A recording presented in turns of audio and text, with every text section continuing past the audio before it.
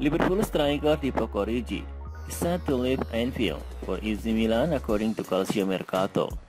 The report in the Italian news outlet has claimed that Liverpool forward Divock Origi and Milan held a positive meeting on Monday. Talks were very fruitful, and now in the coming weeks, the parties will meet again and seal the deal. Origi is out of contract at Anfield at the end of the season and will become a free agent.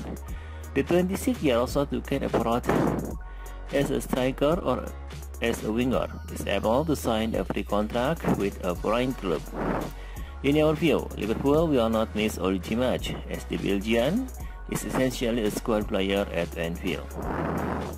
Yes, the Belgian has scored some important goals for Liverpool, especially in the Champions League, but you can't argue that Jurgen Klopp's side would have done well without him. Origi has scored 21 goals in 105 appearances in the Premier League so far in his career.